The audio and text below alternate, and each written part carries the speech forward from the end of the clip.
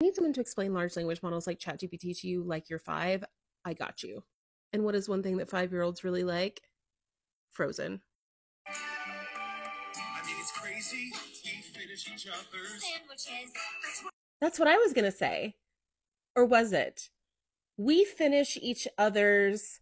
I mean, based on all the words that I've heard in my life, probably statistically, the word that should come next is sentences. We finish each other's sentences. But I've only heard so many words in my life, and I'm not that good at remembering all of them, and I'm also not that good at statistics. So now I want you to imagine a large language model, and inside that model are all the words, something like every sentence that has ever been written on the internet or in a book.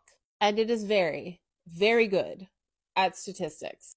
And that model has also been calculating the probability of what word comes next over and over and over and getting feedback on it. When you ask ChatGPT a question, it's not finding an answer for you and all of that training data that it had. It's finding a word, the most probable word.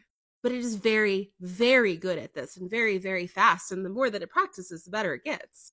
But that's also why it can get things wrong, because the most probable word doesn't always lead to correct information 100% of the time. Like in the case of Frozen, sentences may have been statistically correct, but it would have been the wrong answer.